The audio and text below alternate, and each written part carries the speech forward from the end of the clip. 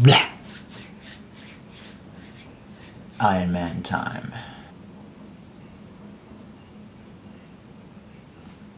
It's raining, so I went to see Iron Man 3 today because it's been released in Australia.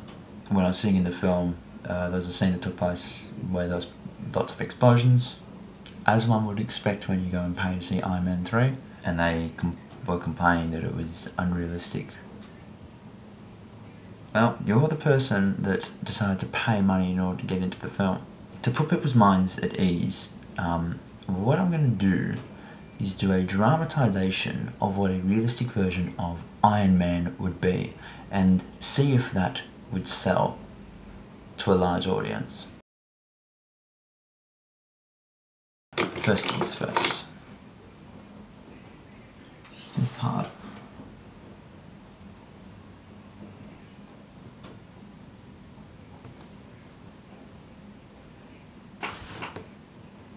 Good enough.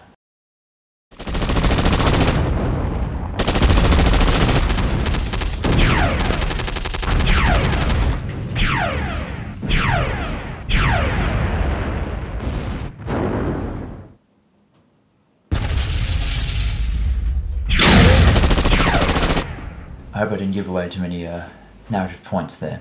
A realistic version of Iron Man. Here we go.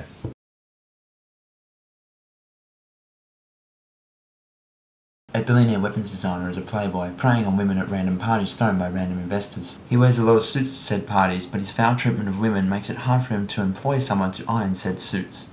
He takes up the ironing himself, and still manages to look his best. He makes a new business out of ironing, a billionaire doing manual labour. Oh, and because he is a billionaire, he can promote it and market it effectively, and go around to everyone calling himself Iron Man. So there you have it, a realistic version of the story of Iron Man.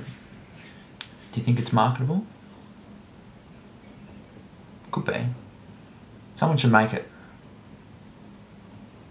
Not me. I just did it. Just credit me.